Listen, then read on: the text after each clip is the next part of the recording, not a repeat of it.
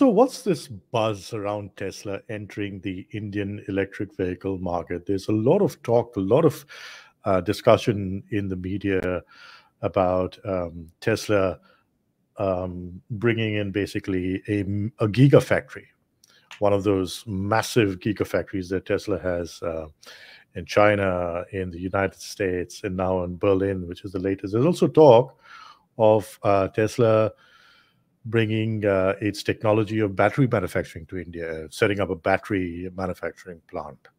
There's a lot of buzz about raw material sourcing, but is it what it appears to be on the surface? Is Tesla going to dominate and transform the Indian electric vehicle market just like it has in the United States and in Europe? Well, here to discuss this with me today is Deepesh Rathore.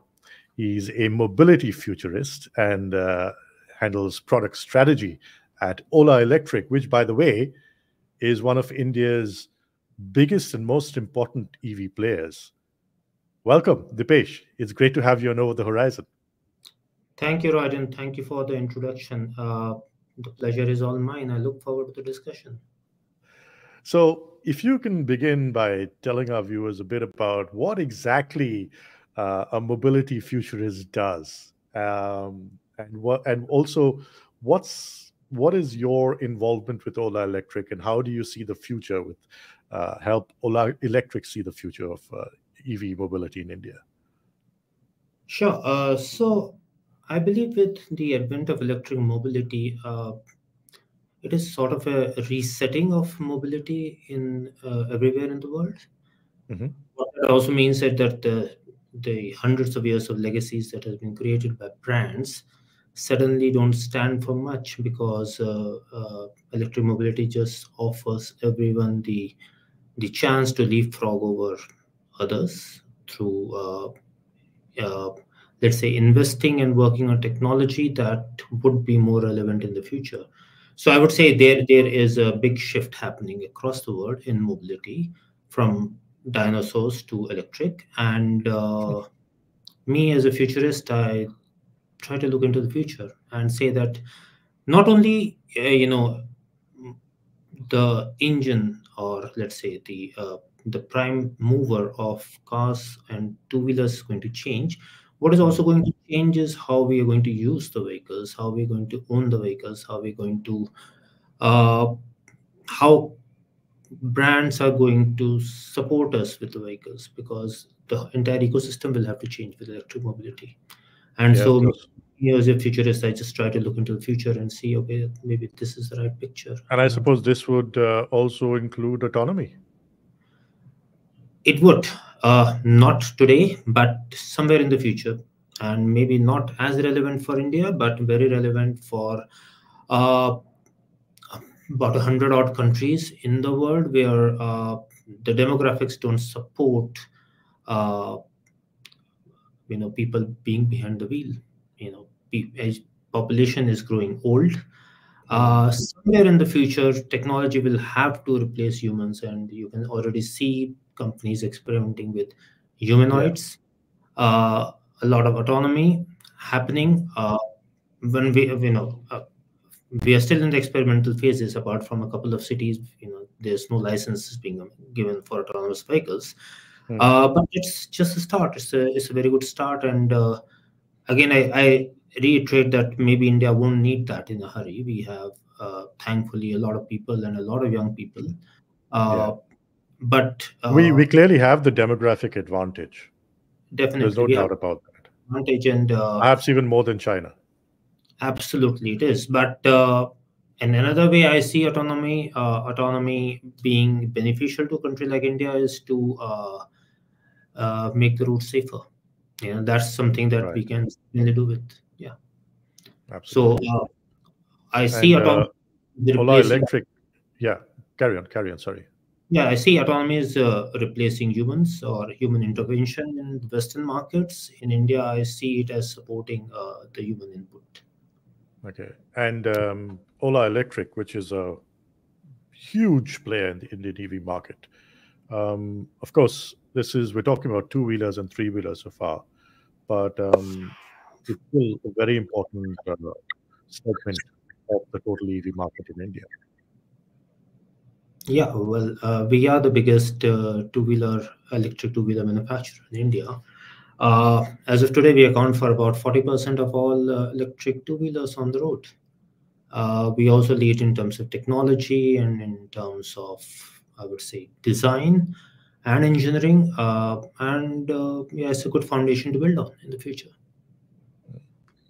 And where does that building on lead you? Does it lead you to four-wheelers? Does it lead you to mass transit systems, vehicles, trucks, perhaps? And a lot of that is classified, definitely. I cannot talk about that. Of course. Yeah, but why limit? I've got a source of energy. I, as in Ola Electric, is perhaps the only automotive manufacturer who is doing the back-end integration that is very much needed in electric mobility. We are Yeah. setting up our own cell manufacturing. It will come online in a few months. Mm. So when I'm making the most audacious investment in the automotive industry, why would I limit myself to any form factor? And as I said at the very start, I call myself as a futurist because the future is different from what we are looking at present. So I Yeah. won't see that today we are doing scooters and tomorrow we'll do motorcycles. Maybe the world will change. Maybe there is a different shape altogether of mobility that we are yet to explore, and we are on the journey along with our competition to explore. Mm. All right, so let's turn our focus to all this buzz around Tesla's entry to India. So far, we seem to have got a sense that this major global EV behemoth, this massive transformer of the automobile industry around the world, really, and that's what Elon Musk and Tesla have essentially done over the past decade and more. Their coming to India is not without its complications. It's not without its caveats. The Indian government seems to be very keen on localizing the entire raw material supply chain, the manufacturing supply chain. There's a lot of conscious effort to ensure that the subsidies that the Chinese government provides to its EV manufacturers in China does not impact the Indian market, does not impact the Indian manufacturing ecosystem, the Indian players. So it seems that it's not going to be a free ride for Elon Musk in India, right? Yeah, I agree on that. I would look at it this way, that the Indian government also realizes that electric mobility is the future.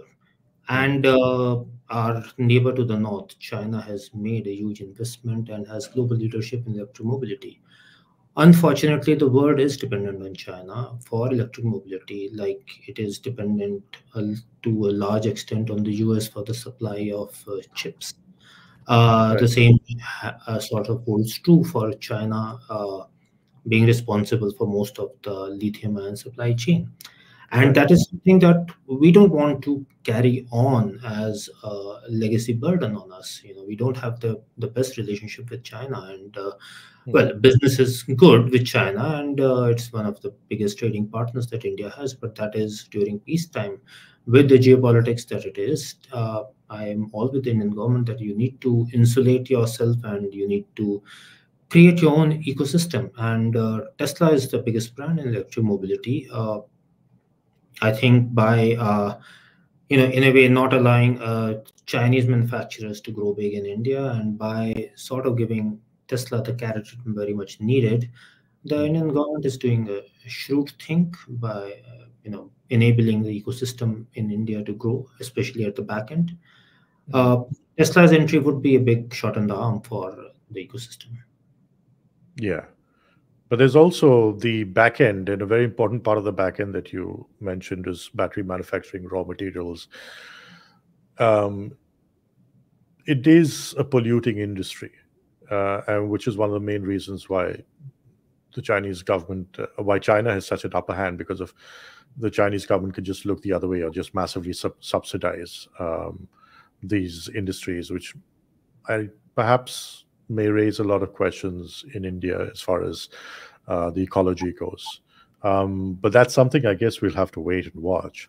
The fact does matter that India is definitely one of the biggest growing EV markets, and which is why Elon and Tesla are so keen on coming in. The government has been doing a lot, so it's really encouraging to see that. But is it going to be a cakewalk? I mean, you have domestic players in India. You've got the likes of Tata, you've got the likes of Mahindra.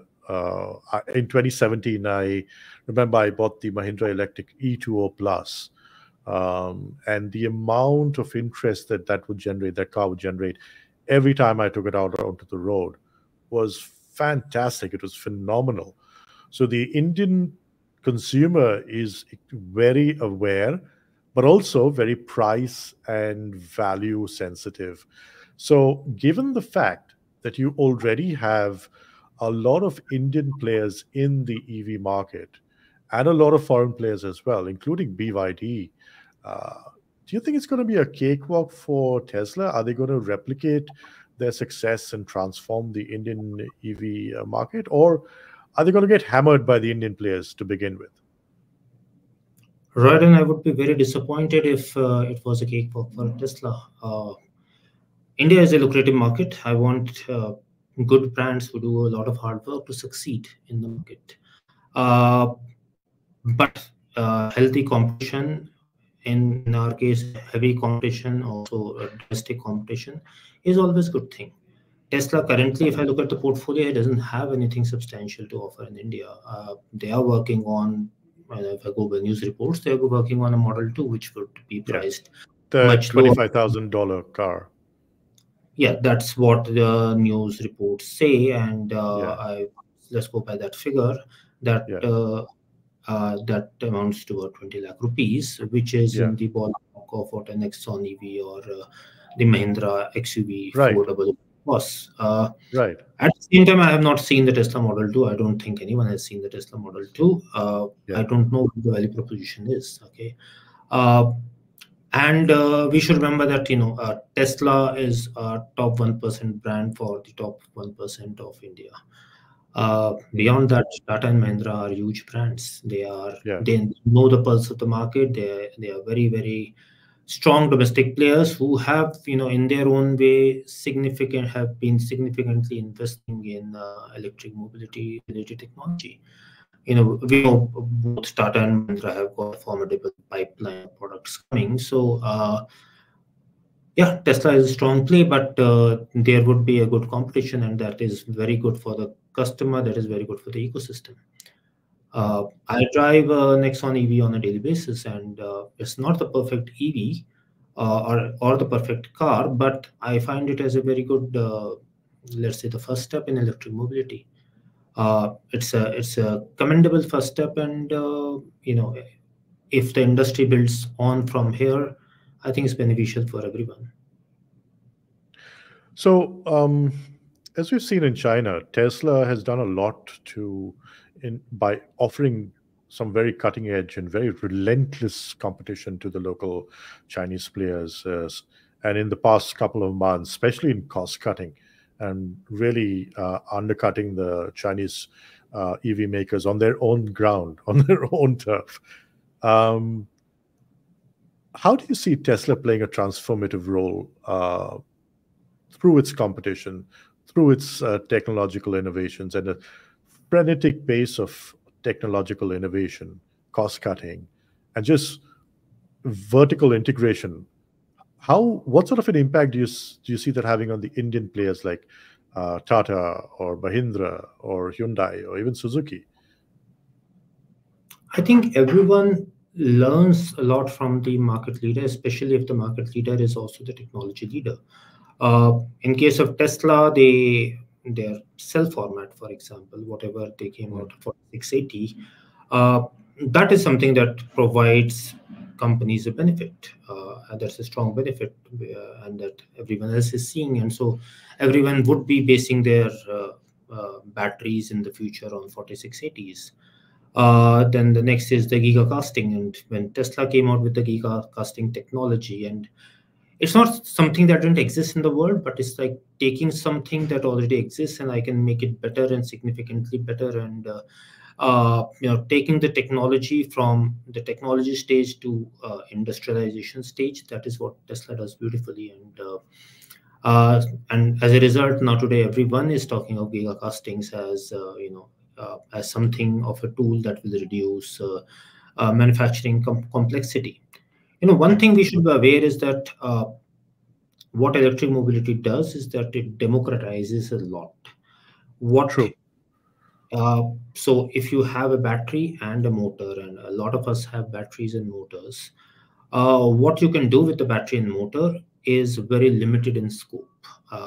There is a glass ceiling to how much battery you can pack within a car or any SUV or any platform or two-wheeler or anything that is big, okay, because it is constrained by the physical space.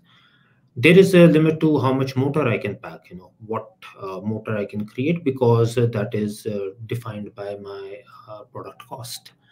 Right.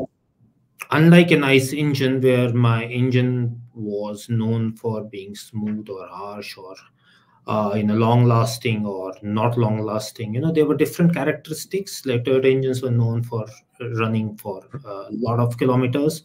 Yeah. BMW engines were Generations being handed down through generations. exactly. So the BMW engine was different from a Suzuki engine, which was different from a Honda engine, and all of them were good in different ways.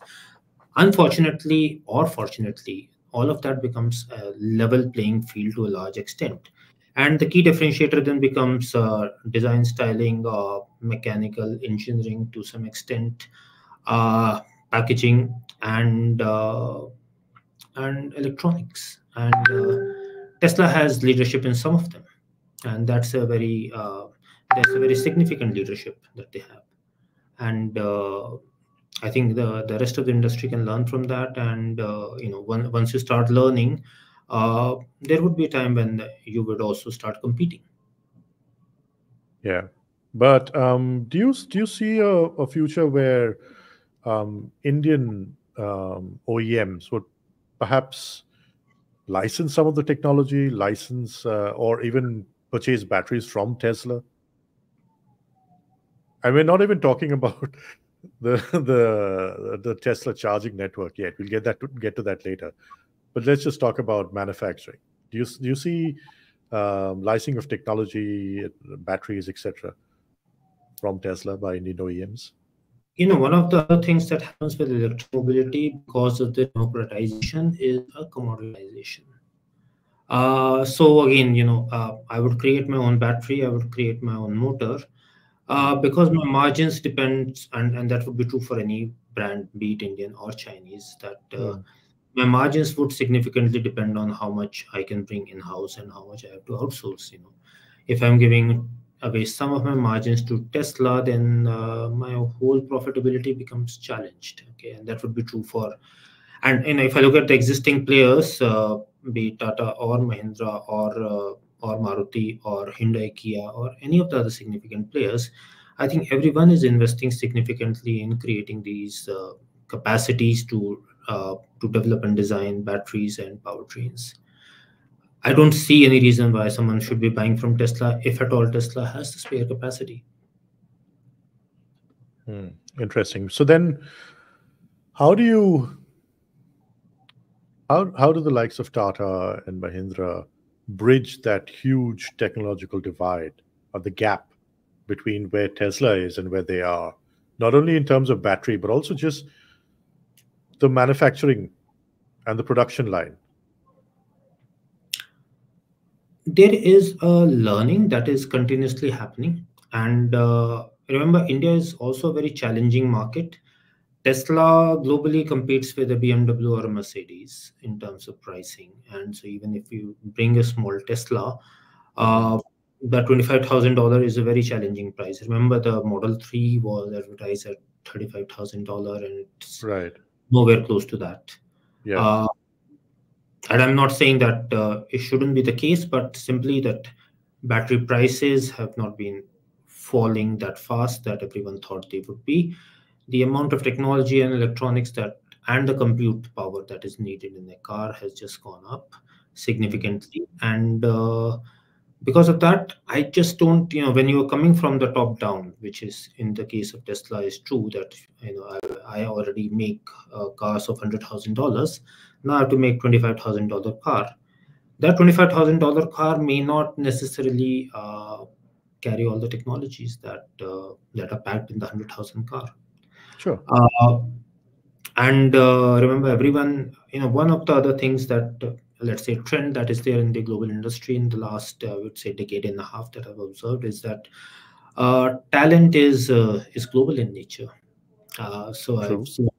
I've seen China-based players having design centers in Europe and engineering centers in Germany and software centers in the Silicon Valley and the purchasing operations in China, and they've been delivering top-class cars. Even if the generation one of the car is something where the European automotive journalists can point fingers at and say that it's not as good as a Mercedes, the generation two would be, and it's a learning that they have gone for.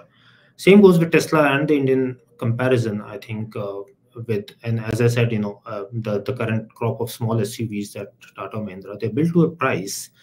The generation two would be better. I can look at the new, let's say the facelifted Nexon, and it looks just better than the old one. And the same would be true for all the new SUVs and cars that Mahindra and Tata have planned on the electric platform. So I think with every generation there would be a significant narrowing of the gap or any advantage that Tesla sort of enjoys. And as I said, India is a very value conscious market. When you start providing value, a lot of the frothy technology has to be removed anyways. Yeah, and speaking of which, one of the members of my college alma mater, Saket Mehrotra, has a blog Beta to Alpha on Substack. For those of you watching, you should definitely go and subscribe. He's got some very interesting breakdowns on his personal experience with the Tata Nexon. So this is Beta to Alpha by Saket Mehrotra. Check it out. Subscribe. He's got some very interesting breakdowns and numbers there. So, okay, let's kind of look at the Indian market as a whole now, Deepesh. We began by putting a pin on the board and saying, okay, this is the Indian market. It's very different from the US or the European market. Perhaps the only similarity that you can find to any market would be that of China, right? You've got a lot of two-wheelers and three-wheelers in China. You've got a lot of local EV manufacturers, players.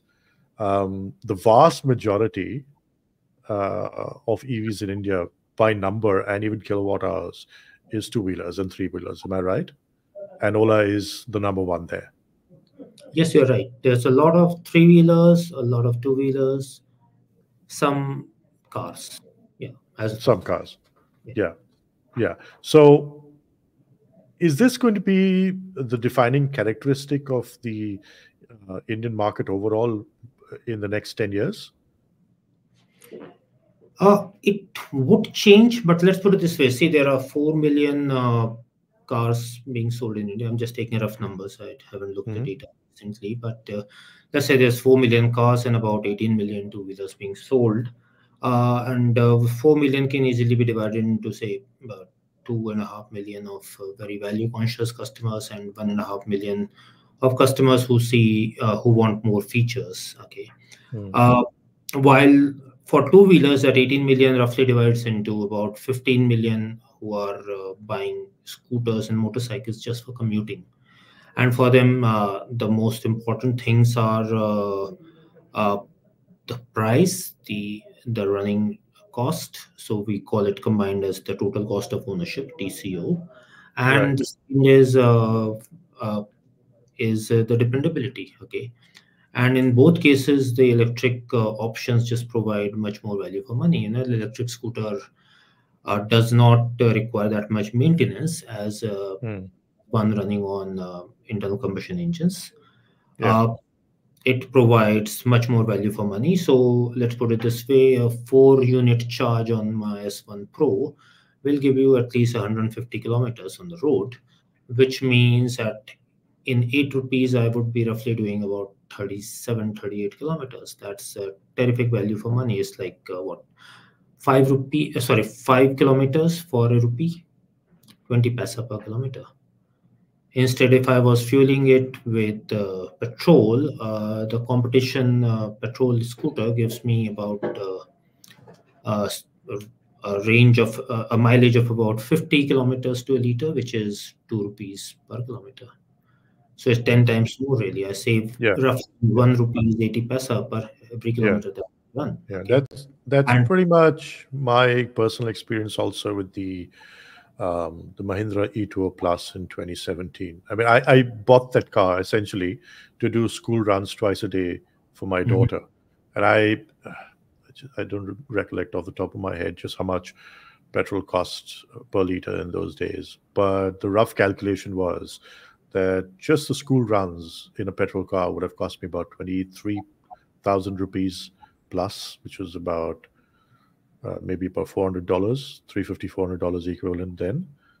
And using the electric vehicle, the E2O Plus, brought my entire monthly use price down to about under 2,000 rupees, which was just crazy. It was phenomenal.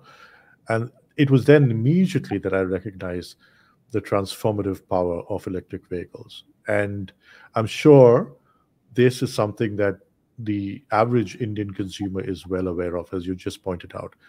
And 150 kilometers on a single charge for your Ola S1, your electric bike, electric two wheeler, is, I mean, if you charge it, I don't know if there is a scenario within any city in India that you top up your two wheeler to its full charge and you're not left with, at the end of the day, with a phenomenal amount of kilometers still to go. yeah, well, when we were designing the S1 Pro and later on the S1 Air, we did extensive studies on the usage pattern of scooters. Customer is someone we have to take into account while designing any product. And we realized that the customer spends, typical scooter customers uh, travels about 30 to 35 kilometers a day. Beyond that, it doesn't run, for any scooter. Yeah. And these are like, long lived high scooters. We took mileage readings, we took odometer readings and checked that, okay, how much have you traveled in the last 3 years or 4 years? And the result was always the same, 30, maximum 40 in case of a lot, unless you are in the delivery business and then you are doing much more, but then that's a commercial use of the scooter. On a personal use basis, 35, 40 kilometers was okay. And so we design, the way I look at things is that I want to give the customer the 1 + 1 + 1. So I've got 1 day of charge, another day of charge if I get lazy and I did not charge overnight, and the third day of charge to give him the peace of mind that, yeah, irrespective of whatever happens, he's got enough kilometers. And we overshot that as well. So, that's why when we came up with the S1X, we are also offering a 3 kilowatt hour battery, which brings the range down to about 100. But even with that, I can easily do the 1 + 1 + 1, principle that we follow. So yeah, I think with scooters at least we are very sure that the range is much more needed. Absolutely. And I just want to reference here this article by Associated Press, and I'm quoting directly from it, where it says more than 90% of India's 2.3 million electric vehicles are the cheaper and more popular two or three wheelers, as you just heard Deepesh say.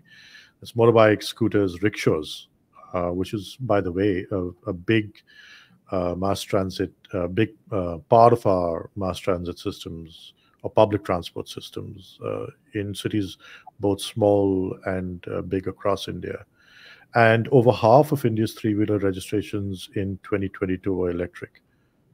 So that just goes to show you how differentiated the Indian market is. But let's talk about capital costs, Deepesh. They're very high. Um, you have a a technological ecosystem where constant innovation is making a lot of technologies and obsolete very quickly. You also have, at least as far as cars are concerned, you still have people who are sitting on the fence. And it's also very characteristic of the Indian consumer that perhaps I'm going to wait a bit and see what new technology comes on the horizon, and they'll kind of put off a purchase. So given the high capital cost, given the high rate of technology obsolescence, how do you see OEMs approaching this market system? If I look at, let's say, ICE mobility, it has gone through 120 years of evolution. The first motorcycle started coming in the early 1900s, the late 1800s, the early 1900s, and same for the car as well. So it has gone through about a 125 years of evolution, both of them, and to reach where they are right now, the engines have become better. The cars do much more things than Yeah, sure. electric mobility in comparison is not that old. It's just well, let's say the battery and motor have been around for a long time, but it's only recently that people have started putting them in automotive shells and started experimenting with what we can do and what is the possibility with that. So yeah, going with that, we are in the early stages of evolution. The capital costs are high. At the same time, I'd like to point out, Royden, is that there are, like when we started with engines, there's not one type of engine. From single cylinder to 12 and 16 cylinder, we have seen them all, we've done them all. Even within that, we have done petrol, diesel, LPG, CNG, mixed fuel, all sorts of things in that. Companies like Mazda have done rotary engines. Okay, we have done various thermodynamic cycles in engines. So we have experimented the hell out of engines. Yeah. And not all manufacturers have seen eye to eye on what is, no one agrees. If my R&D starts agreeing with the competition R&D, then we That's both trouble. then we both stop growing. What are we working on? If we might as well move to the same building and just co-batch things. So when I start developing a motor, my motor might be different from what my competition is working on. And I'm not saying I'm right and he's wrong, or he's right and I'm wrong. Eventually the market decides who's right and who's wrong. No, in this case, it's much more complex, right? And it may be that both of us are right, and both of us will provide different benefits. If I may design a motor which uses less magnets, but has a technology that will only fructify in, say, 10 years' time, my competition may be working on something at much more grassroots level, and I may use more magnets, but it's fine. His motor might be ready in the next 6 months. So, we are really exploring right now in developing new technologies. A lot of promising things happening. Same goes with battery technology. We are constantly experimenting with chemistries, and I will not even put my neck out and say that LFP is better than MC or vice versa, or there are more promising technologies, solid state batteries or sodium ion or whatever may work. Salt batteries, which So it's, but I think at scale you only have, a very few battery chemistry combinations that so far have been successfully manufactured at scale, and the biggest hurdle is taking a technology to scale, right? So where do you see innovation in battery technology chemistry in India? I think that is one area where we are not too far behind the world. As I said, one of the recent things that I've observed in the last, let's say, 1.5 decades, so let's not call it recent, is that talent is global in nature. Okay, so let's say the people who would have designed batteries in the West or in China would also be happy to do so for an Indian manufacturer, be it a Korean or a Chinese or a Taiwanese or a German or a Europe or any other nationality or an American. I have seen people moving around. There's much more global movement of talent happening, and with talent comes knowledge. And so I think we are gone past the days when Italy was known for design and Germany was known for engineering and Japan for electronics. I think those days are past. Uh, you're already seeing the first crop of products from companies who are not based out of these markets, and they're doing much more. I would again put my neck out and say that gone are the days of brands with 100 years legacies. Legacy is a luxury that some of the brands have, not everyone else has. But uh, I think China has sort of shown the way that creating a luxury brand in EVs is much easier than everyone thought. So be it a Zeekr or Lincoln Co. or one of the other, there's probably 20 of them around in China. Uh, it's I think their fit and finish and technology and performance matches anything that the Germans or the Americans are putting out. And in a way, in many ways, actually, the Germans and Americans have been following the trend here than setting it. So it's a very, I would say, it's very interesting times for someone like me who enjoys for the sure. who enjoys the game. At the same time, Yeah. it's very early to say that this would work and this would not work. I think a lot of them will work in very different ways, and that is true for like battery chemistries as well. Battery, the cell formats, be it cylindrical or prismatic or cells. A lot of them will have usage, and it all depends on what your R&D department, your engineering department is familiar and comfortable with. So let's put it this way. Today, it's very interesting times, and we are exploring the future.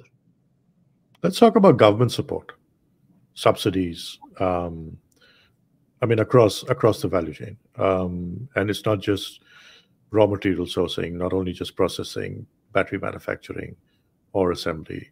Even the entire car manufacturing process. Is the government doing enough? I mean, I know there's a lot of bonhomie between Prime Minister Narendra Modi and Elon Musk, and Musk seems to be quite taken by Modi and what he's trying to do in terms of encouraging the entire EV ecosystem in India. But we've also seen the mess that's taken place with the FAME 2 subsidy. That's kind of, dare I say, burnt a few bridges between the government and EV manufacturers. I think the government has been extremely supportive. Remember, we are a developing country. We have very limited resources to support any industry push. And, normally the government, when it's doing a legislative push, it's a very tightrope to walk. Remember, all the ICE manufacturers who exist till date, they have invested a huge amount, I would say billions and billions of dollars in setting up their factories. They give employment to a few million people, and that's a very valuable part of the manufacturing economy. You just can't one day come with a legislative hammer and say that, yeah, I'm going to give, I want to make, let's say, EVs free for all, and I want the country to just move to EVs. Yeah. Maybe that's a nice wish list to have, but I would rather have it move at a natural pace. Let the customer decide that. I can support probably, but while supporting, I also have to give people, in this case, brands and companies, the opportunity that technology is moving. Now is your time to move, and everyone does, because businesses follow technology that way. Coming to what you were talking about earlier, what FAME subsidy by the government, I think FAME 1 was pretty bad. I don't think it was thought through. Frankly, I don't even remember much of it, but it was mostly supporting the wrong people. I think it was supporting more the trader community who were importing kits from China and sort of assembling it. Yeah, you were surprised that electric mobility in the two-wheeler business has been around for the last 15 years, more than that actually. I've seen the first electric scooters on Indian roads about 15 years back, and these were poorly made Chinese kits, didn't last, were powered by lead acid batteries, so obsolete technology, not really highly polluting, not promising really anything at all, and they were enjoying everything. getting cheap sourcing from China, not putting their skin in the game. If you're a trader, all you need is a small warehouse to assemble these things, and not investing in engineering or R&D or productionizing, as in localizing things. So FAME 1 was a disaster. I think FAME 2 was decently thought through. When the government started linking the subsidy to the battery capacity, and then to the localization, and there were certain there were a lot of fine prints in FAME 2 which linked you getting the subsidy on localization. I think the only problem that I saw in FAME 2 was that for many quarters, the government kept on rewarding people without doing proper audits. So if someone said that, yeah, my supply chain is localized, that I'm adhering to FAME 2, the government just took them at face value. It was only after towards the end of FAME 2 when they did the audit, and then they caught a few players that who were still working as Chinese importers and saying, and then the excuse was not very valid, that most players said that the ecosystem did not exist in India, and that's not true really. The ecosystem did exist in a way. We as the market leaders, Ola, we created a lot of the ecosystem here. I remember 3 years back when we were planning for the scooter, there were not many motor manufacturers or battery manufacturers, and we decided that we are going to invest in a lot of these technologies. Today, we make our own batteries. We started, we made our own batteries from day one. It's only the cells that we've been importing. But in a few months' time, that will also change. Motor manufacturing, well, we are setting up our own motor line, and the new generation of Ola S1 Pro carries an Ola motor. But even if I was to buy a motor outside today, there are multiple suppliers who are more than willing to offer competitive prices. So the ecosystem does exist. It's just that productionizing a scooter and is quite a difficult. It's quite you need to put a lot of skin in the game to actually production a scooter or a motorcycle. And actually, that's I talk to a lot of startups, and I always tell them that you have a scooter or a motorcycle idea, great. That's 1% of the job done. You made a prototype. That's 5% of the job done. The rest 95% is now raising enough capital to productionize that and do the entire game. That's where the real game is really. So capital cost is the biggest challenge. Raising capital is the biggest challenge. Yeah. It is a big challenge. It is a big What can the government do to help the industry in this? Anything on your wish list? I wish they would reward the real technology developers more significantly, like base the reward on how many IPs I'm creating, how much capacity I'm setting, what volumes I'm driving. I think that would if there was more linkage there. But as of now, I think the government is doing a decently good job with FAME 2, and whenever FAME 3 gets announced, expect it to be continuing the same way. Yeah. Do you foresee a future where you might buy batteries from Tesla?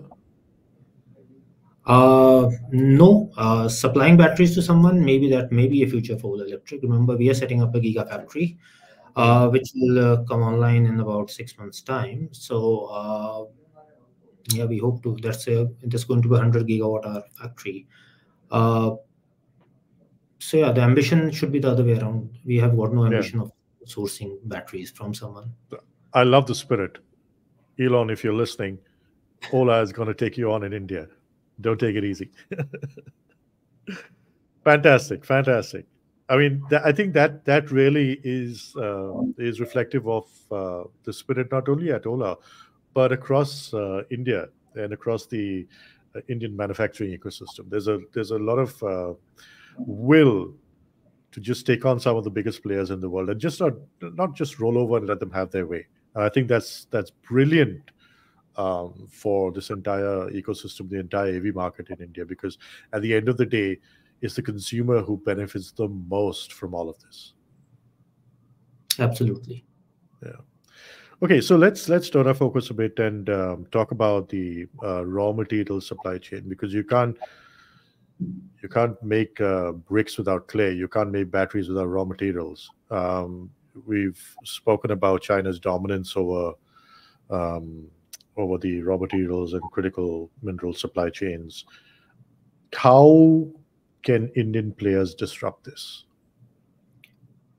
I think Indian players are at par with global players in terms of the common problems we face, and I think globally the common problem is that China really has a big control on the EV supply chain. In terms, and when I say EV supply chain, I'm not talking of semiconductors or any other components, just the cell and the raw materials for the cell that is important. I think everywhere else is fine, really. So if Yeah, I I mean, if break, you take cobalt, sorry to interrupt, but if you take just cobalt, the cathode material, I mean, more than 50% comes from DRC, and China has long had massive presence in cobalt mining in the Democratic Republic of Congo. It's Is there an opportunity, you think, for either the government or big players, maybe like the Tatas or Mahindras or even Ola, like you, to go out and just secure mines, secure the raw material supply chain? well, I won't comment on what we are doing or what the competition is doing because I think everyone is at very decent stage there.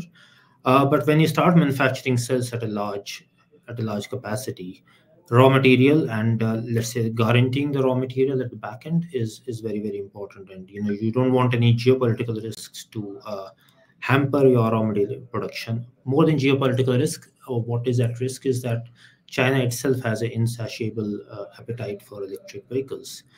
Are they producing enough to supply the world? That would be the big question in the future. Suddenly the electric cell demand has gone up significantly, and even if you're manufacturing your own cell, the raw material demand would be very high at all times. So you would need to insulate yourself from commodity hardening that happens in these cases. It's a demand and supply situation. One of the areas that R&D is focused on is that and when I say R&D, it's not all R&D, it's like the global R&Ds at Mhm. various places, is to develop chemistries that need less of the other material like cobalt and nickel and manganese. Uh, can we develop chemistries which need less of them and more cheaper, materials like iron, for example. Yeah. The other is area is that is more geopolitical. That where is the lithium deposits? I think India did Mhm. announce a couple of places where lithium deposits have been found. Now, from finding to actually exploiting and eventually excavating those deposits Mhm. is normally a 3 to 5 year cycle. So, maybe it Yeah. would be time for the eventual EV boom that starts in India, and that it is once you have the commodity being sourced locally, it just gives more assurance to the local players. Uh, so yeah, I think it's going to be a mix of both, really. Do you think the Indian government can do something to support the onshoring of these critical mineral supply chains, or at least the processing of them? I mean, it is a polluting industry, and which is why China has a stranglehold over it. But do you think the Indian government can do something to onshore these processes? I think any mining is polluting in some way, and I'm a believer when you have 1.4 billion people in the country, it is very difficult to take a morally right way of non-polluting all the time and Mm. maintaining industrial growth. What you can do the best is to democratize pollution and not limit it to just the large cities, spread it across as much as you can. Try to absorb as much as it is possible through enhanced tree cover. So I'm not in the favor of escaping mining or escaping the processing of these raw materials. That is something that's a difficult path that we have to follow and try to solve that problem through technologically advances. But I think onshoring that is definitely something that India should be looking at as much as possible. One of the other areas is that if China has made relationships with these raw material processing countries, I'm sure there's enough of these around where India can also be a good partner. Yeah, and the government is best placed to lead in this endeavor. Absolutely, and I think everything moves in linked to each other. If today India has a relatively small market in terms of the battery being used, if I multiply the number of vehicles with the size of the battery, then how many gigawatt hour we are putting on the road every month or every year. That may be very small as compared to China, but if India is growing fast and the EV adoption is fast enough, then that number would go up significantly. And Yeah. normally, as you have seen the case with Tesla or iPhone manufacturing, normally manufacturing follows the market, and that's what will Yeah. happen with. Yeah. I like the way, Deepesh, that you said relatively small EV market. I mean, 2.3 million vehicles is relatively small. People forget how big the Indian market really is. It's massive. Yes, yes, it is massive, and the potential for EVs is massive. And let's Yeah. put it this way. I was just trying to be absolute that 70 kilowatt, 70 kilowatt hour Tesla battery multiplied with the number of Teslas is Yeah. much bigger than say 500 half a million scooters multiplied by 3 kilowatt hours. So yeah, Sure. Sure. yeah, So another very important part of this entire EV ecosystem and the future growth of it is charging infrastructure. Today, it's pretty evident that at least for the majority of cars, maybe exceptions are there in fleets, EV fleets. For the vast majority, you still have to charge your car at home. Or if you can find another place at office that allows you to charge at your workplace. EV infrastructure for charging and charging at scale, and even maybe the superchargers, that's something that India desperately needs. I think the only player so far has been Ether, and they claim to be the largest EV two wheeler fast charging network. But that's also just 1,400 fast chargers across the country. And that's a very big country we're talking about, Dipesh. yeah. Where do you see fast chargers and EV charging infrastructure growth coming from? Is it government led? Is it uh, private industry led? Where do you see this? I think the government can do its bit, and it is doing its bit by supporting the fast charging networks in their own way. But the actual push has to come from the private sector.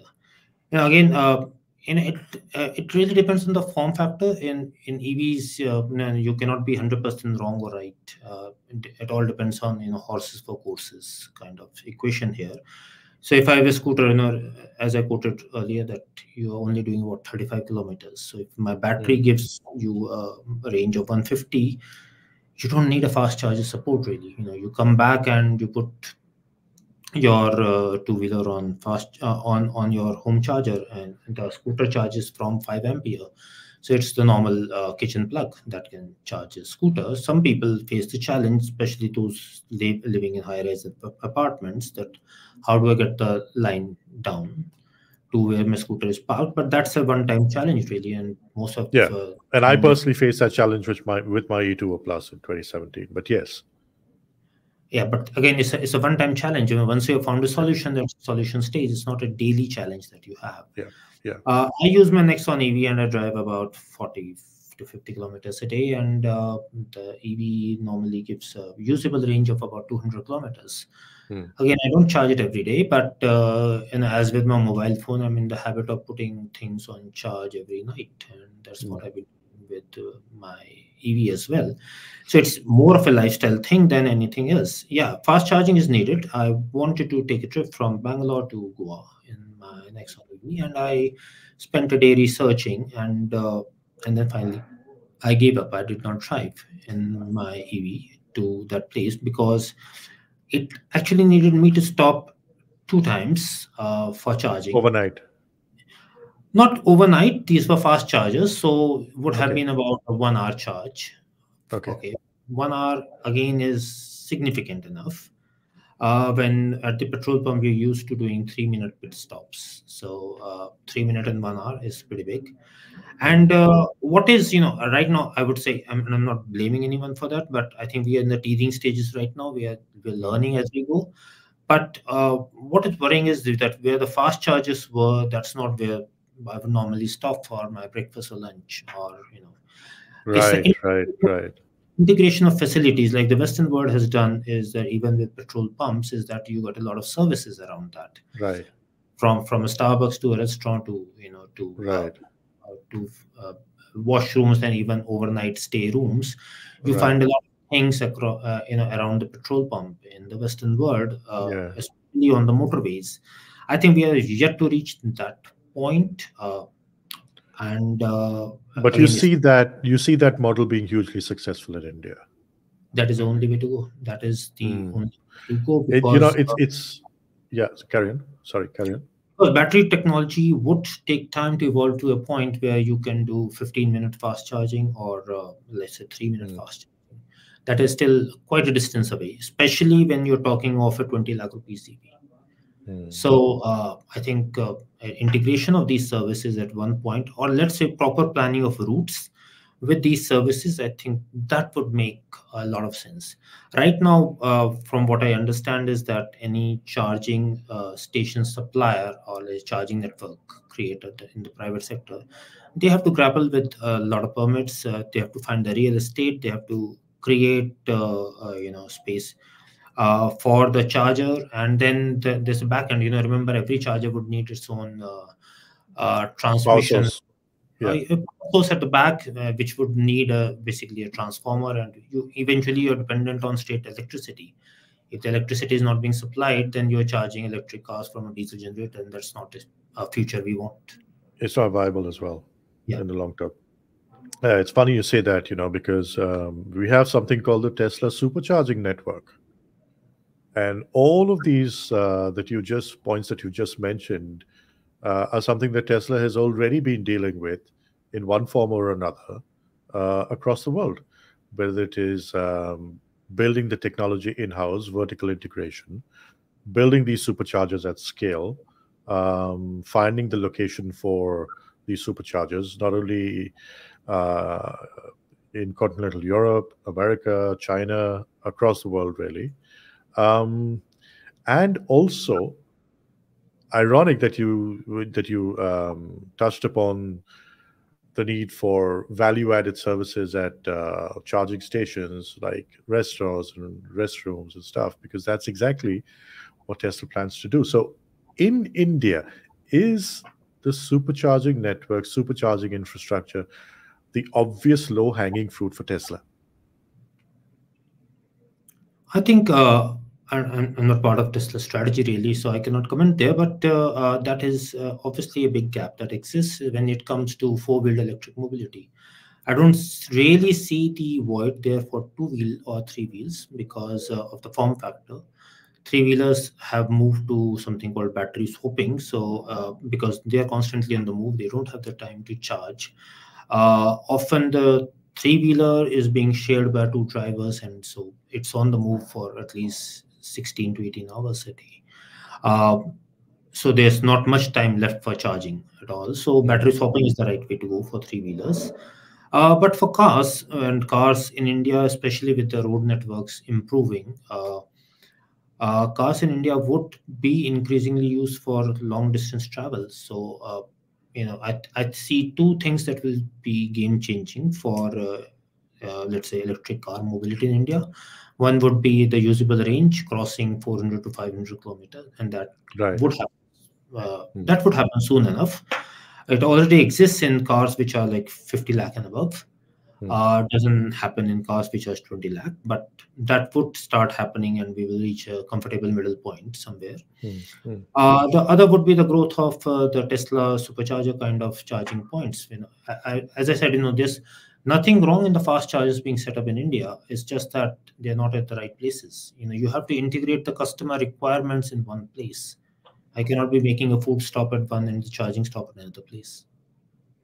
To your point, where you spoke about the back end of these superchargers and charging stations, and the fact that you'd have to depend on the straight electricity providers, Tesla has its own mega packs, and it also uh, has been setting up solar capacities at some of the charging stations. Plans to increase that a lot. Do you see that as a viable model for India, where electricity dependency or reliability is not always that great? Theoretically, yes, but and if I was to go with the Tesla model, that here, can you set up your own captive solar power plant to supply power to the charging network? We're talking acres and acres of land to set up that solar park. That's a lot of real estate that Tesla would have to buy along the highway. That's expensive real estate. Okay, so it's, and as I said, it's theoretically very viable, but there are a lot of practical problems, and I'm sure Tesla would already be thinking on these lines, or figuring out what to do in a country like India. There's also, mostly electricity transmission is a state subject. So does the state allow you to run your own power grid, or do you have to supply energy to the power grid? And what happens to failures? Remember, we are a country where traffic lights fail twice a day. It doesn't happen in most of the developed world. So we made things, but they are not 100% foolproof. So which means that I would have to create redundancies in the system. And the redundancy in this system, again, is a big diesel generator sitting somewhere. So that's not very favorable right now. Tesla developed the North American charging standard, right? Do you see, and then Ford, GM, and the likes had to just adopt it. There was no way around because Tesla had the largest charging network across North America. It just made sense for the competitors to switch. Do you see that something similar happening in India if Tesla does make it eventually? Well, it depends on how much money you're planning to invest in India, how fast you see the Indian market growing. In India, used to buying 20 lakh rupees electric SUVs with 200-kilometer range. Can you offer a significantly better product at a lower or a comparable price? As I said, Tesla, beyond the 1% of India, I don't think people would be willing to pay a premium for Tesla. So, the planners at Tesla would have to figure out that what is the volume I can generate, and then what is the investment that goes with it. It's a significant investment we're talking of here in terms of setting up a wide-ranging supercharger network. Yeah. Yeah, but also remember, Deepesh, that 1%, it may just be 1%, but it's a huge number when it comes to India. A huge number of vehicles. I agree completely. So, even with 1%, it's 1.5 million right now. So yeah, so that's 15 million right now. Yeah. Yeah, so that's I would say a lot of market, but depends on that 15 million also has the car market is not that big first, and then second is that I've got choices. Both Hyundai and Kia are already selling top end electric vehicles in India, and if I look at their product plans for the next 5 years, there's a lot of products that are going to flood the Indian market. Let's put it this way: if today, Roy, and you're seeing 4 or 5 electric cars that I can buy in India, tomorrow there would be 40, and all 40 would be mainstream. I'm not even counting the numerous luxury electric cars and SUVs that would be available from the premium brands. So there would be a lot of choice for the market. And at the same time, I equate the supercharger network and the connectors issue to more like your phone. As long as there is no regulation on what you are supposed to use in a country, I think everyone is fine. And most of the time, no one wants to be very different. If remember, it's the fast chargers have a different. So I charge my Nexon mostly at my home, and I've got in the Nexon you have a different fast charging port and a different slow charging port. The slow charger is what I use at home to charge from a 15 ampere socket. The fast charger I would normally use when I was to go to a fast charger, and that fast charging point is more or less standardized across the industry. So it's not something that I think anyone is losing sleep over. If for years and years, Apple carried the Lightning connector, and Yeah.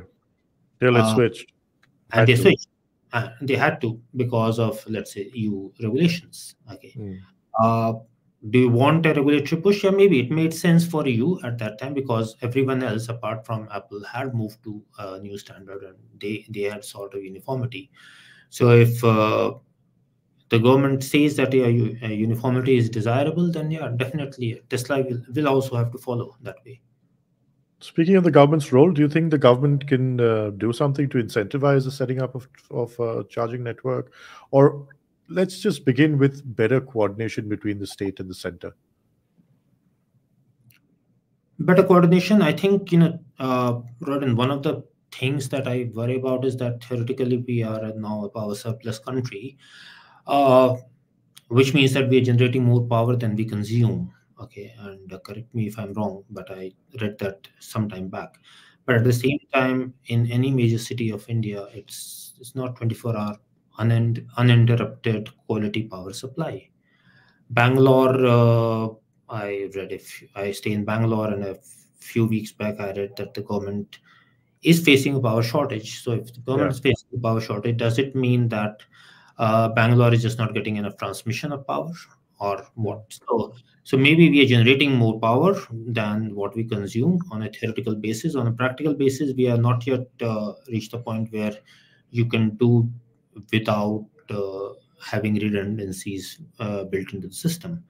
So that will take time. We have improved as a country in terms of power, and but remember, if suddenly 4 million cars per year start going electric, that is a huge surplus demand on the power grid, and that's something of a problem that even US faces. To the point that they were discussing that can we create a separate grid altogether to charge electric, because suddenly the popularity soars, and that's I would say the beauty as well as the problem with these kind of technologies, that the adoption is often a hockey stick curve. It starts Yeah, slow.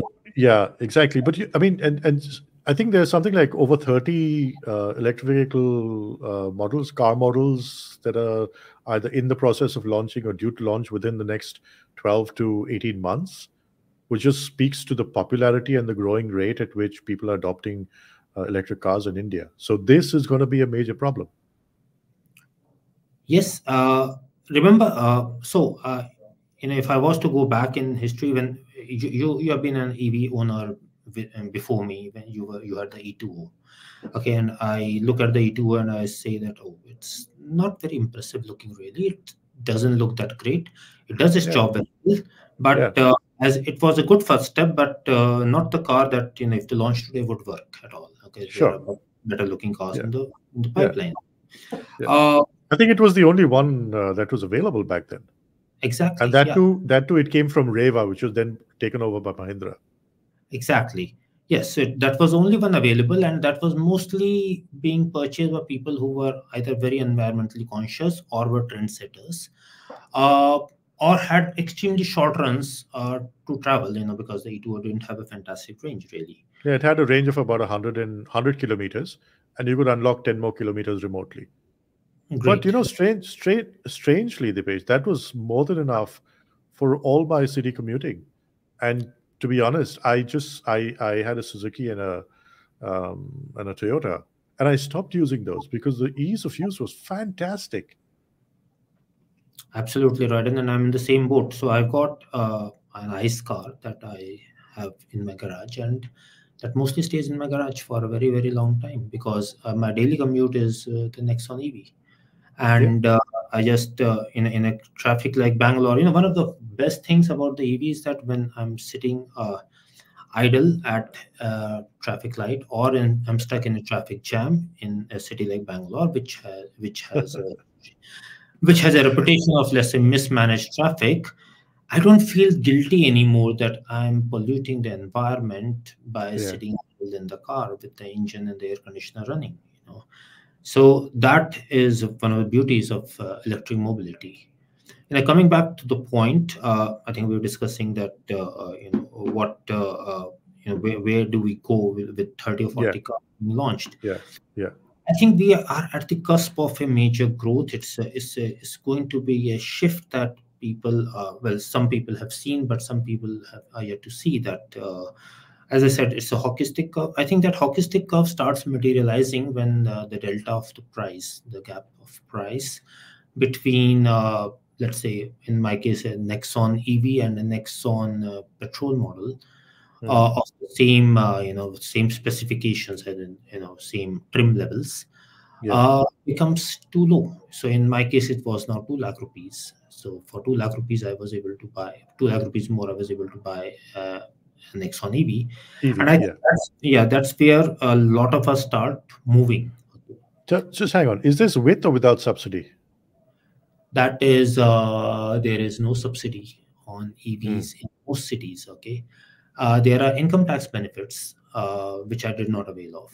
Okay, but but there are no subsidies for electric cars really in most cities. Some state governments have different policies, but there are no major subsidies for electric cars. And I think that's, and again, I'm not criticizing the government here. I'm in support of them that FAME 2 was much better thought of. I think it incentivized EVs at the bottom of the pyramid, that, we want the common India to start adopting EV and start living with them. The eventual move would take 10, 15, 20 years, and that's fine. But we have to start moving together as a nation towards EV. Yeah. It just seems to me that, after everything that you've said about the existing power distribution network in India and the existing charging network for EVs, it just seems to me that this is a clear low-hanging fruit for Tesla to come in and just dominate the market. If Tesla comes in, of course, that's we'll have to wait and see. But it does look like Tesla is heading. Okay, let's look at economies of scale for electric fleets. There, you do have a few electric fleets in India. I think, if I'm not mistaken, there are a couple in Delhi. There is also the Snap-e electric fleet in Calcutta, which is, of course, run by the brother-in-law of a member of my college alma mater, and he was telling me that he was making money from day one. So it's a viable business. It's attractive. People want it. And I think they've now scaled up to about 600 vehicles in their fleet, if I'm not mistaken. Plus, add to the fact that the Delhi government has recently in its policy indicated that it's going to ask all these fleets like Ola and Uber and delivery fleets to, I think, switch completely to electric by 2030 and 50% in the next 3 years. So it does seem like EVs for fleets is not only a viable business model existing today, but it's only set to grow and grow massively. Right, and yeah, that's a very good point, really, because the fleet business has been around for a long time. And when we say fleet, I'm also including ride-hailing services like Uber, Right. and Ola, and multiple other services. And a lot of these services have moved, or listen, new, smaller competition has come in with ride-hailing fleets like Snap-e that you just mentioned, and then there is Blue Smart in some cities, and there are other startups that I see around. What has happened is that we have reached a point in technology where there are cheaper cars. Like in this case, you see the picture, that's a Tata Tigor EV. I think for the fleet market, they call it Express T. It's a decently sized sedan with passenger space and enough of luggage space, and runs on. It does the job. It does the job, and not only does the job, it actually does the job very well. So when you're running a city-based ride-hailing service, like you're not taking outstation trips, then electric fleet makes so much sense, because your major in expense, apart from driver salaries or the driver incentive, is the petrol cost, is the fuel cost, really. And once that is taken care of, remember, we are also living in an environment where CNG has become quite expensive. So there was a time when CNG was being looked as a temporary source, when we were moving from petrol and diesel to somewhere else. CNG was a good stopgap arrangement. I think that comfort has gone away. So the only technology that I'm left with is electric, and thanks to a couple of products in the market which do the job. Uh, these electric vehicle fleets have really taken the market. I think from a driver's point of view, also it makes sense. One of the things that we don't realize enough, and we don't appreciate enough, is that there are no vibrations in EVs. Remember an ICE engine, if it's running at 2000 RPM with four-cylinder engines, that four pistons going up and down continuously at 2000 RPM. That's a lot of vibration. No amount of rubber mounting is going to insulate you from that. You sit in the car, an ICE car, and that too a value for money ICE car. I don't like using the word cheap, but I say value for money ICE car. And you sit continuously in that for 8 hours, you will have body fatigue. The EV takes away that. There's a smooth running electric motor. The EV also means, because of lack of vibration, you are not going to incur suspension damage, incur tire wear, as comparable to an ICE vehicle. So there's a lot of benefits that come with the use of EVs, and I would say a happier driver who is now earning more money and let's say better quality of life thanks to driving an EV. And So lower maintenance costs, which are very important for fleets. very, very low maintenance costs. You don't even have to maintain it that frequently. Normally, my Nexon EV flashes a light at, I think, every 10,000 kilometers, and it's quite disturbing, because frankly they should not be servicing it at 10,000 kilometers. It doesn't need that much, and the service intervals, but actually the service time is actually quite short for an EV. So what I mean is that the amount of time to spend in the workshop, on the workshop, at the workshop, would be quite small. So it's a win-win for all right now. And if you have enough fast charging points being set up in the city, and that is very important in this case. Coming back to your fast charging network, I think we need fast charging network within the city as well. Right now, most of the private players and the government have been focused on motorways and expressways for fast chargers, but you need networks in the city as well, because if someone is driving a fleet of cars, they're not going to be home in, say, 150 kilometers to charge the car. Right. You need more range, depending on how many customers, So, yeah, it just seems to me that this is another area for disruption by Tesla. I mean, you look at the success with Hertz in Europe, and especially for long distance ride hailing.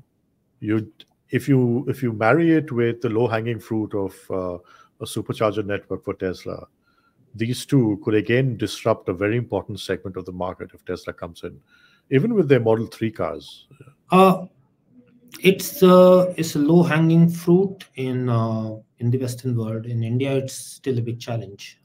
Going back to what is the distance of travel, what is the real estate that Tesla would need, how many state governments would it have to negotiate with for the power supply, for uninterrupted power supply at its charging stations, what are the backups it would need to put in for the power.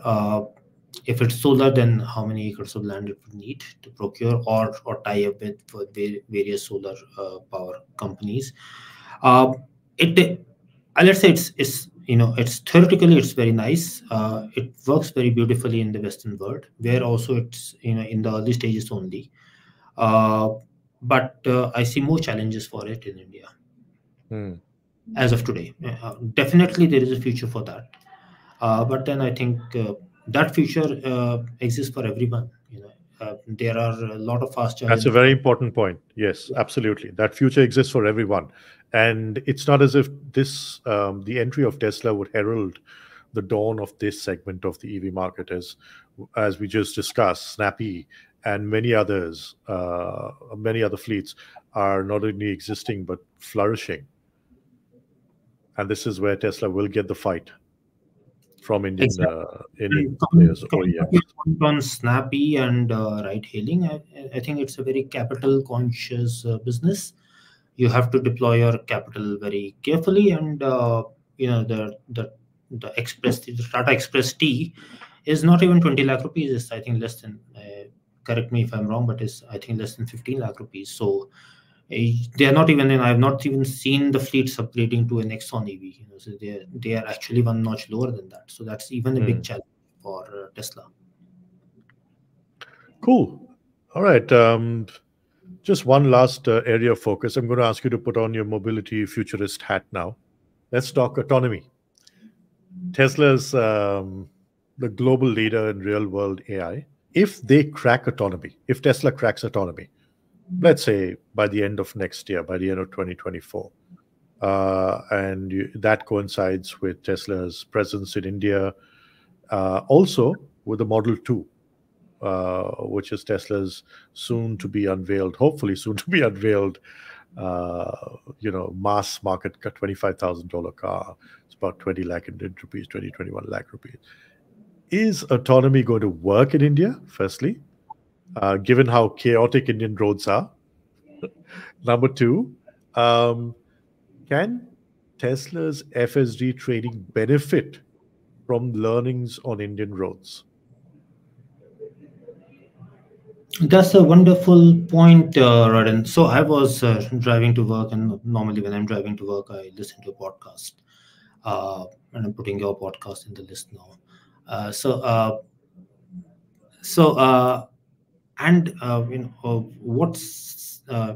don't remember, but what someone said was very interesting. Is that artificial intelligence?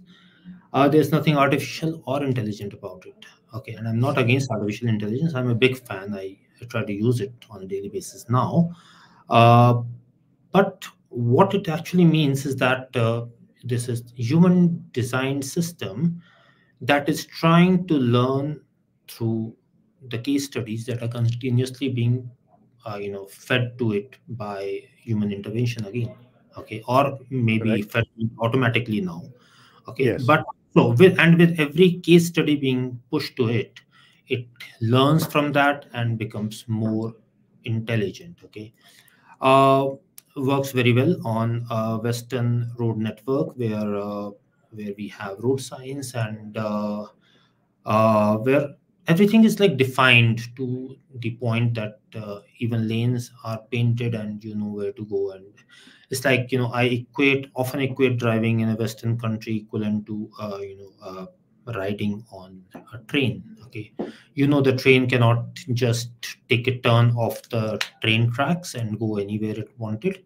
It has to stick to the train tracks. Okay, and that's the equivalent being pushed by the Western world when you're driving around. So you're continuously looking at the road signs. You have to follow speed limits. You have to follow the traffic movement, and so it's very disciplined. It's very nice, and that speaks in the let's say the road fatalities that they have, very very very low. Okay, it's a perfect scenario for an autopilot to run.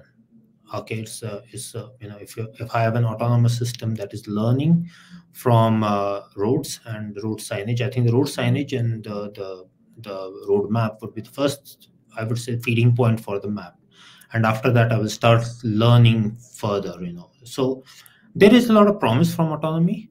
In India, it just becomes very very challenging. Who is going to and when I say challenging, again, the roads and the road conditions are challenging, but not probably the major challenge. I think the major challenge is that we do not have enough discipline on the road, and that becomes a challenge for any autopilot to learn.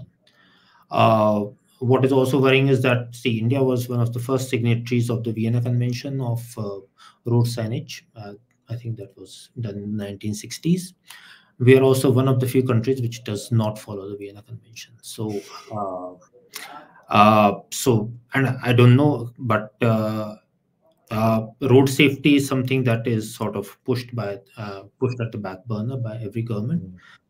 So putting legit road signage is often a challenge. You get roads paved in India, but then they don't get painted. then there are no road signage, and that is challenging, And if Yeah, but what think of the lakhs of lives that would be saved if autonomy were a success in India. I mean, it just boggles the mind how much good it could do potentially. and that's where I go back, to one of the early questions that we had on this podcast, that I don't see autopilot replacing the pilot in India. I think autopilot is a very good supplement to the pilot in India. Can the pilot tell me what's happening on the road, say a kilometer down the line? Can a pilot tell me if there is an errant driver on the road coming from the opposite side, breaking the rules Interesting. Hmm. and coming from the opposite side, and is a danger to everyone? Can the pilot inform me of that?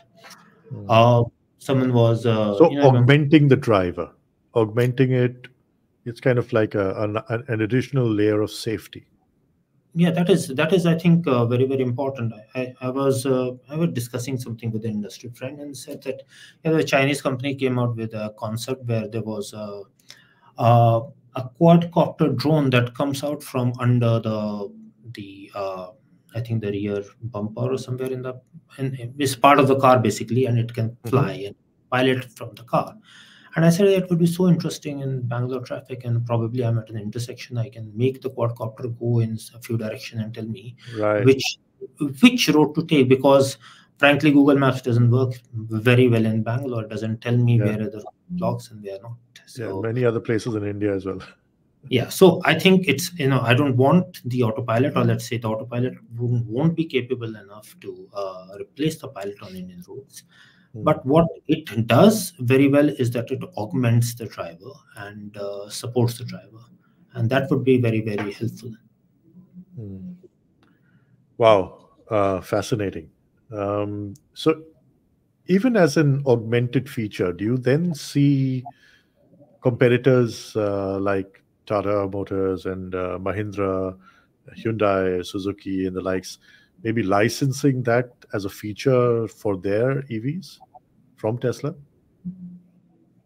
No, I leave it to them, but I Yeah. just don't see a need because okay, let's take a drone and an AI system apart, and okay, an autonomous system apart. What is it made of? Okay, it's made of some lidar, radar, and cameras. Okay, all connected together by compute and a software that runs. Okay, uh, none of that is really something that exists only in the Western world or is proprietary to Right. America or Tesla. Okay, Absolutely.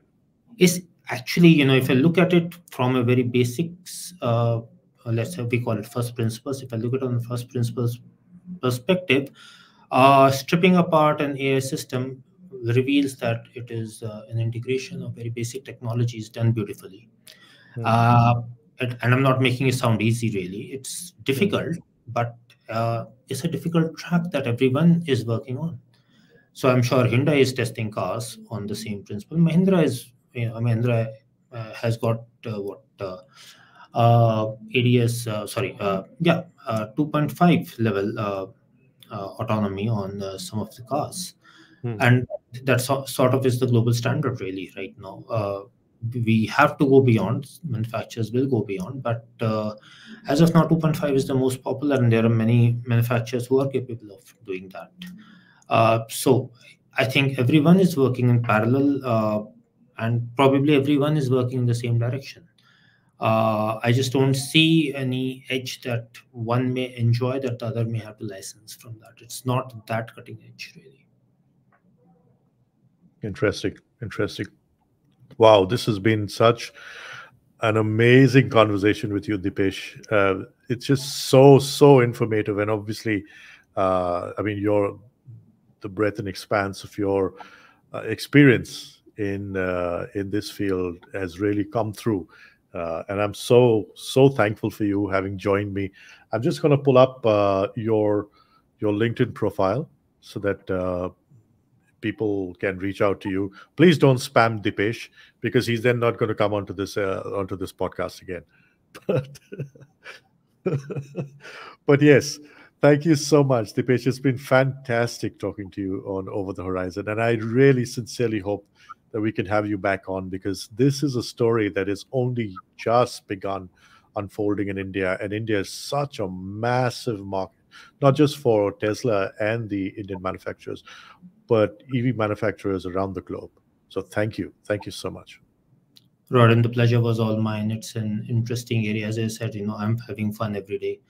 It's very exciting times, and it was my pleasure to be on your podcast. Thank you so much. Thank you.